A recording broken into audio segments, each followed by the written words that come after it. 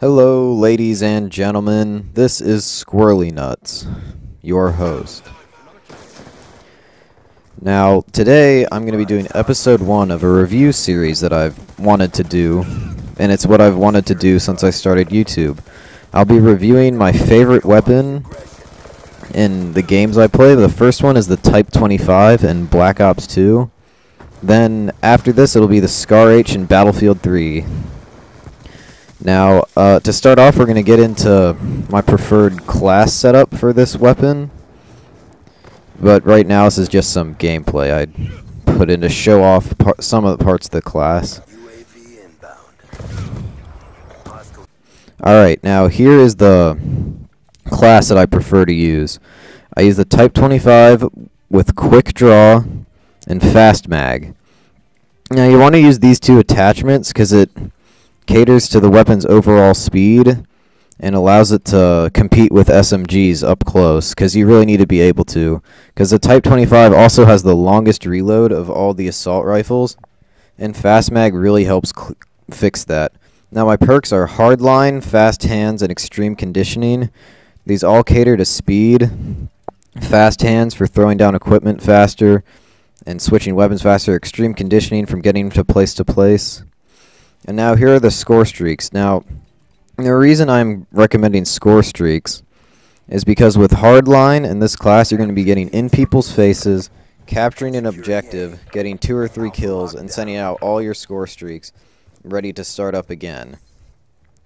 Now, this gameplay really shows it off and shows how this class works.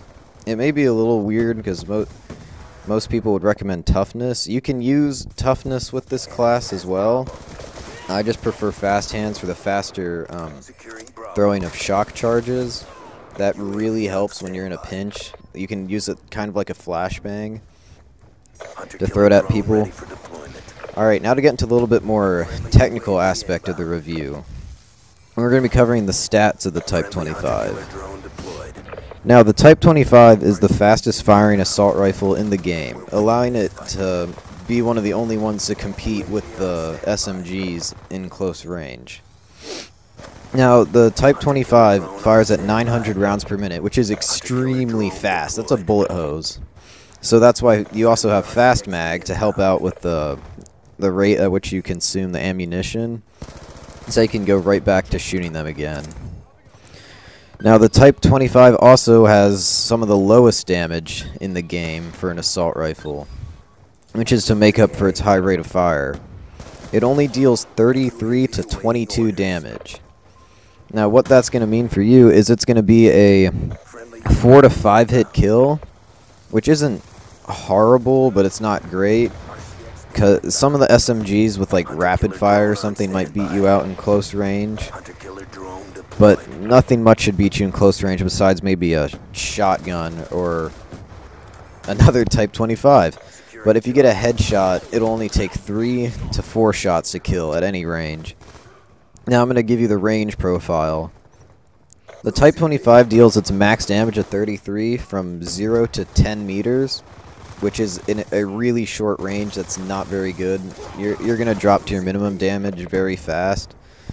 So that's why you should always try and get up close with Extreme Conditioning and get in their face and start spraying them. And then from 11 meters to 20 meters, you're going to be doing 30 damage. Now, when you're still dealing 30 damage, that is a 4-hit kill.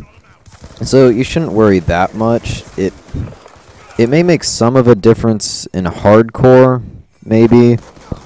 But in core, it doesn't matter much. You're still getting the 4-hit kill. If you get a headshot, it's a 3-hit kill. So you shouldn't worry about that. But then when you get past 20 meters, you're dealing 22 damage, which is sadly a 5-shot kill. I'm going to cover some ways that you should use this weapon, if you want to use it correctly, I should add. You need to be getting up in people's faces, running to their spawn, hopping on objectives. With Hardline, if you get 2 kills and 1 flag capture, you have all your score streaks if you use the UAV, RC car, hunter-killer setup. It's very easy, and it's really easy to spam as well. You can just get on there, just throw down your RC car. I've gotten a ton of triples and doubles with it, just throwing it at flags. The hunter killer is kind of cheap, but whatever. And the UAV just helps your team out overall. Alright, I hope you guys enjoyed, and I plan to do a lot more of these because I really like stats and weapon reviews and stuff. If anyone could let me know how it was, I'd really appreciate that. And this is Squirrely Nuts, going back to his tree. Hunter-killer drone ready for deployment. Hunter-killer drone deployed.